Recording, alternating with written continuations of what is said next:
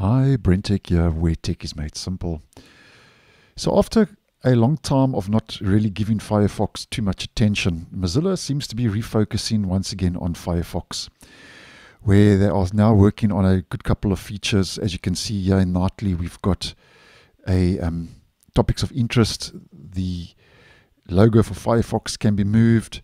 If we head over to our settings, we've got Firefox Labs, where you can test the sidebar, vertical tabs, AI chatbot, picture-in-picture, and so on.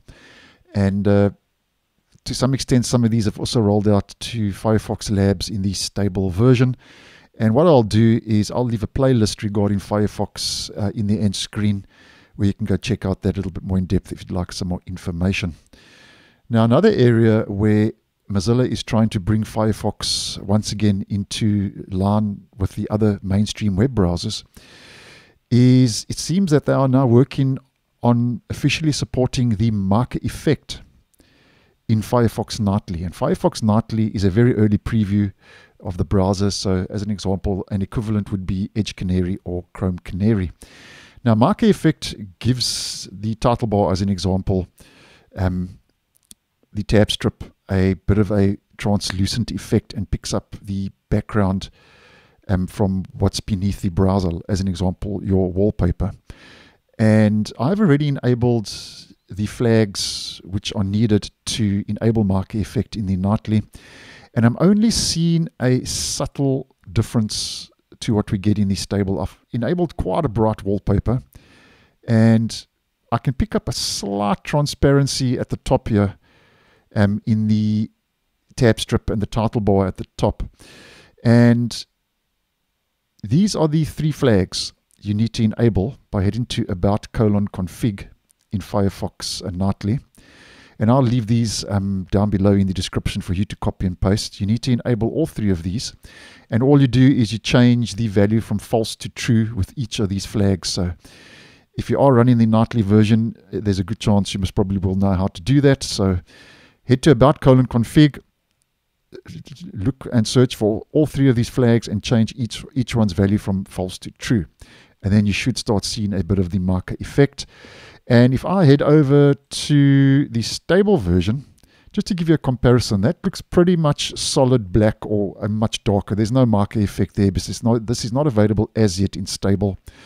And if I head back to Nightly, I think there is a bit of a transparency that is showing through there. Very slightly, but nonetheless, it is still early days. And something you need to just take note of if you want this marker effect to work after enabling the flags, you need to set the theme as auto.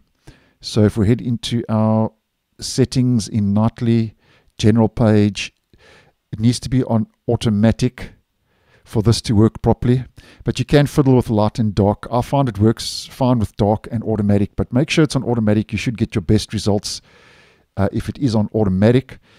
And this is only for Windows 11. This is not rolling out for Windows 10. Windows 10 does not have marker capabilities. And something else to take notice of, if you are running Windows 11, you need to head to your personalization in the settings, and you need to turn on transparency effects. So if transparency effects is off, there's a good chance then that this will not work. But nonetheless, make sure it's on automatic, turn on transparency effects in Windows 11, enable these flags in about:config, and there's a good chance you should start seeing some of that marker, but it's still early days. There is a bit of work to do on this, obviously. I think it should be a little bit more translucent to what I'm actually seeing. And just to give us an example, I have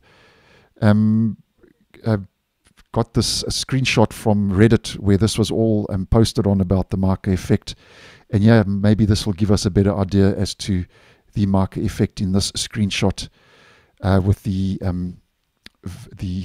vertical tabs and obviously that tab strip and title bar. I think this image gives us a better indication of what that will look like. But nonetheless, still early days, and it seems now that that's another mainstream browser feature that's going to be making its way into Firefox. And I'll keep a close eye on this one, like I do with all of these new features. And if it starts, getting into better shape and moving down to stable, I'll post and let you guys know. So thanks for watching, and I'll see you in the next one.